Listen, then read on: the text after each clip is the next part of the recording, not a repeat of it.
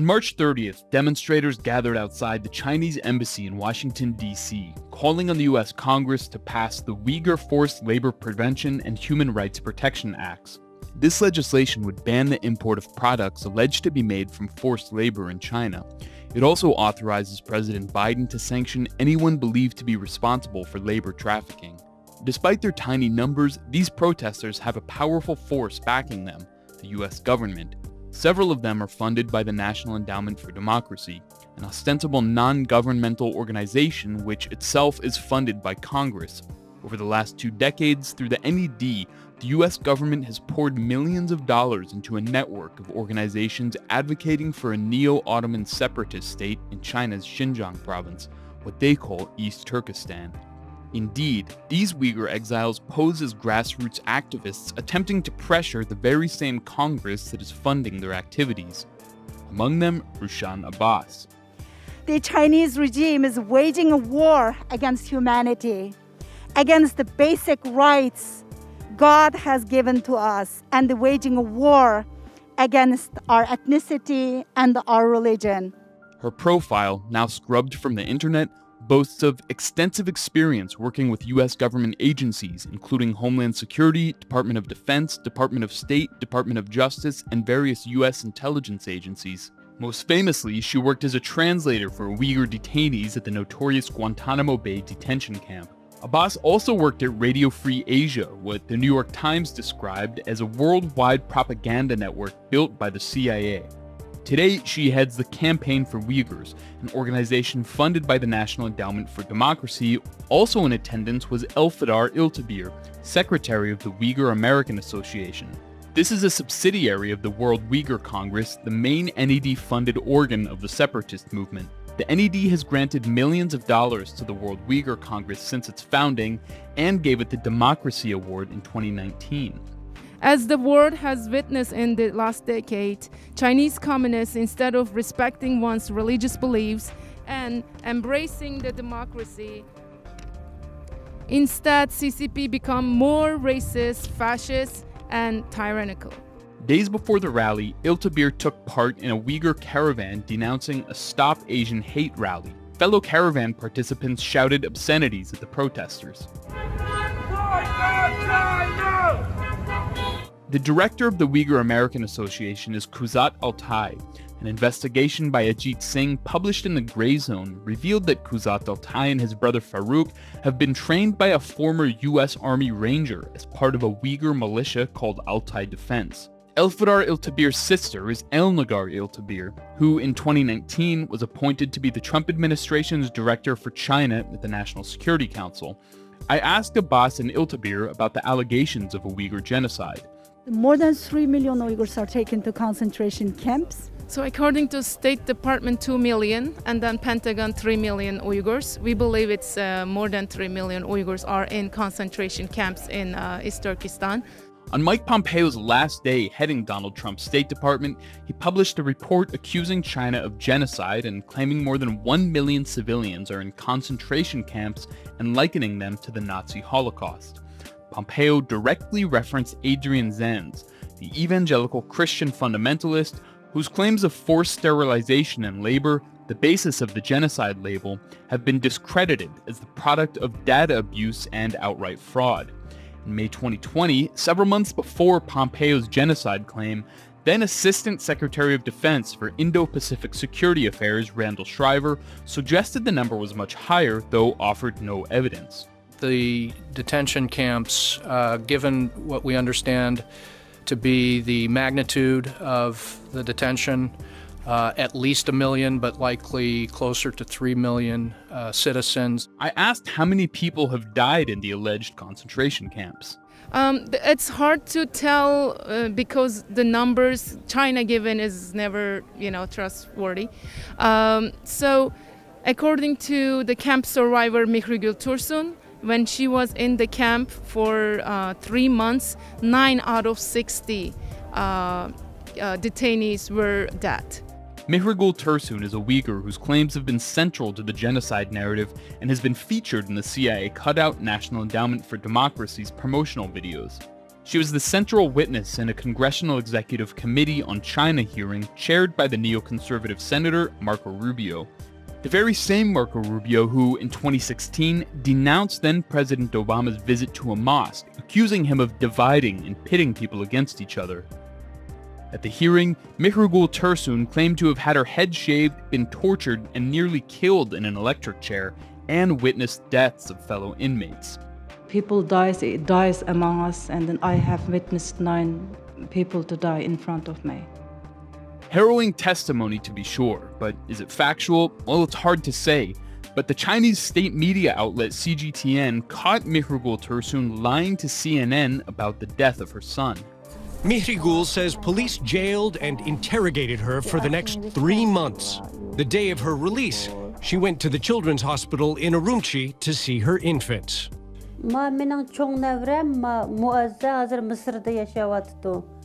Kızım 2016 yılı 7 ayda Mısır'dan kelgen vaqtida elip kiptiken.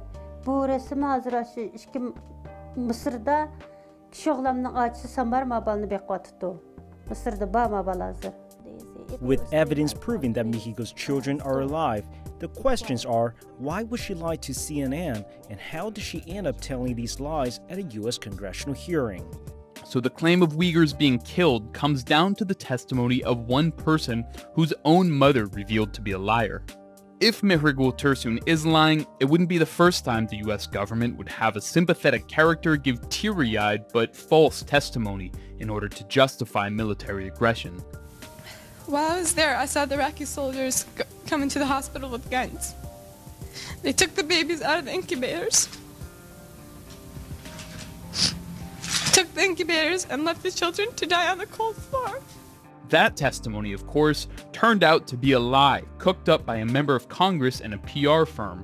Back at the rally, Rushan Abbas couldn't cite any actual figures, but insisted Uyghurs are being killed en masse.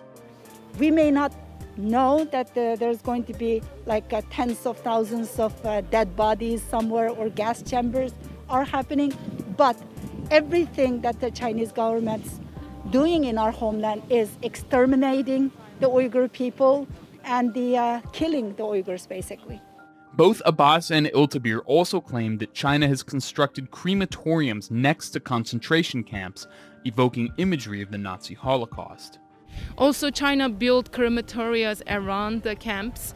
Crematorias are built next to it, next to those concentration camps, for a culture that doesn't practice cremation. Right there, that should give a warning signal. But unlike the Nazi death camps, there is no evidence of Chinese crematoriums. Instead, there are a handful of articles from the US propaganda organ Radio Free Asia, where Abbas used to work. This Radio Free Asia article about crematoriums references claims to have aerial photos delivered by the Uyghur Transitional Justice Database, a Norway-based organization that is also funded by the National Endowment for Democracy. Yet the supposed photos of the alleged crematoriums are not provided. Instead, the article contains a blurry image of what it claims is an internment camp provided by serial fabulist Adrian Zenz, and says, quote, there might be a cremation site near the camps. The Radio Free Asia article also references a previous article that alleges the regional government listed tenders for contractors to build 9, quote, burial management centers that include crematoria. A native Mandarin speaker searched the website of the Xinjiang Production and Construction Corps and found nothing corroborating this claim. The same report claims the existence of a job posting listed on the Xinjiang official government website seeking 50 security personnel to work in a crematorium. There is no link to the job posting, a screenshot of any kind, or evidence of this job posting. And again, research by a native Mandarin speaker came up empty. It is, however, true that the Chinese government mandates cremation. Except this only applies to the ethnic Han majority. Ethnic minorities, including Uyghurs, are exempt. This 2003 document explains the policy, citing respect for customs of ethnic minorities and instead allots them land for cemeteries. In fact, the cover photo of the first Radio Free Asia article shows a newly constructed and weatherproof Uyghur cemetery in Xinjiang. The traditional form of dirt burials had left them vulnerable to the elements. Yağmur yağan çağda aşağı kesaklı uçurulup düşüp gitip bağan, Yağmur yağıp şamal çıkan berip top apırıp şu tüyüşülü kujuttuk, işli tatıp gitpagan, müyüşülküs gitpagan, maşındaq külün köygen Nimilos maş talep qilib maş yerni saldı, sap berdi, partiya hükümet rehberlikdə. Biz naydı bəx xoş maşdaq ülkünü maşdaq çıraylı yer yatqızğanğa. Mən razılığımız bilan şundaq talep qilib köçürüp əkeldik. Razılığımız şundaq bilan yerlik yatdı mənə, şundaq belə xatırcam əmdi. Şundaq çıraylı qılıb yerdi yaz gün güllük qilib başasını. Those Radio Free Asia articles were authored by Uyghur exile Gulchera Hoja. In 2019, Hoja and Tursun were photographed proudly shaking hands with former CIA director and then Secretary of State Mike Pompeo. At the rally, I asked Eltafir what she thought about the US government's treatment of Muslims. Do you think, like, Mike Pompeo and Antony Blinken are good allies to Muslims? I believe so. I believe so. They do have strong beliefs, which we see, and they do stand up for, human rights. And I believe they are indeed, from the heart, cares about humanity. Iltabir assured me that despite the US-sponsored catastrophes in Muslim-majority countries like Yemen, Syria, and Palestine, the US is actually taking care of their rights, and they should simply lobby congressional lawmakers like Uyghurs have. I'm sure US did enough to, for their rights. Because I'm in Uyghur, diaspora, I read more about those, so I may not have enough information to make a comment on that. But I would recommend those from Yemen and others to, get together and do advocacy work and inform the Congress, inform the Senate, inform the government officials about what's going on, and they will, if they know enough, I think they will take an action. So what I suggest is for other, Muslim countries to just keep, doing the advocacy work, lobbying, and same with like the Palestinians, for example, do you think? And reach out for help from other groups too. Would you call what's happening to the Palestinians a genocide? As I said, because I don't have enough information, I'm not up to date with what's going on, I'm not the right person to make that comment. When I asked Rushan Abbas why the US is supposedly interested in the rights of Uyghurs while committing atrocities in Muslim-majority countries, she assured me that the US is taking steps to ensure their rights. Why does the US care about human rights for the Uyghur people, but not about the Yemeni people, not about Palestinians? I'm sure that they have, other projects, funding and supporting to end those atrocities as well. She also warned that China is seeking to imprison the entire world in concentration camps. Look at the Uyghur people today and imagine the future of the free democratic world, because that's what Chinese government want.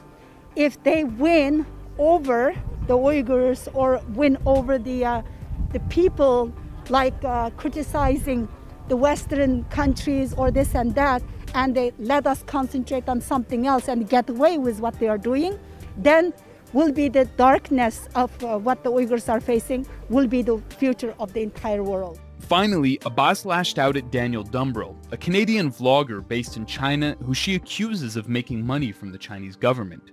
They are very actively using the social media, using those famous YouTubers to spreading disinformation and the false narratives. And they are trying to... Who are these people? There is a guy, Daniel Dumbrell, supposed to be Canadian, living in Shenzhen, making money from the Chinese government. He has a brewing company.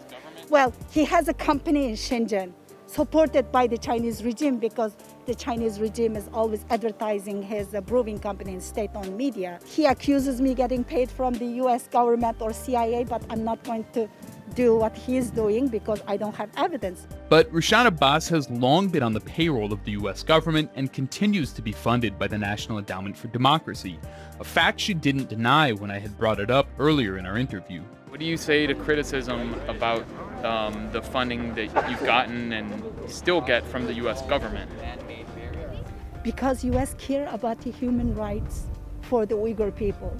While Abbas acknowledges that she doesn't have evidence that Daniel Dumbrell is paid by the Chinese government, she insisted on portraying him as its beneficiary.